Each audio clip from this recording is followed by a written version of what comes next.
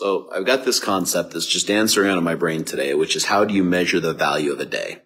I know a lot of people, when something happens, like they get sick and the doctor gives them that death sentence, they start to really enjoy the day. They start to really live the day, and they start to appreciate the days more. And there's a lot of us who we just go ahead and we go through and it's just a day.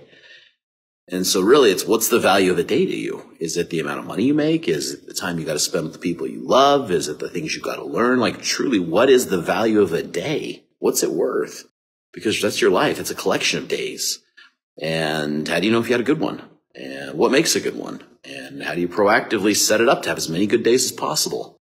I don't have the answers for this. I've got the questions. And I think sometimes the questions are more important than the answers, because where you're at in life will go ahead and give you a different answer, even if it's the same question.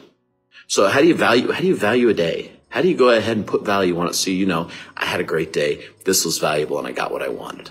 I'm just curious. Comment with your answers, because I really want to know.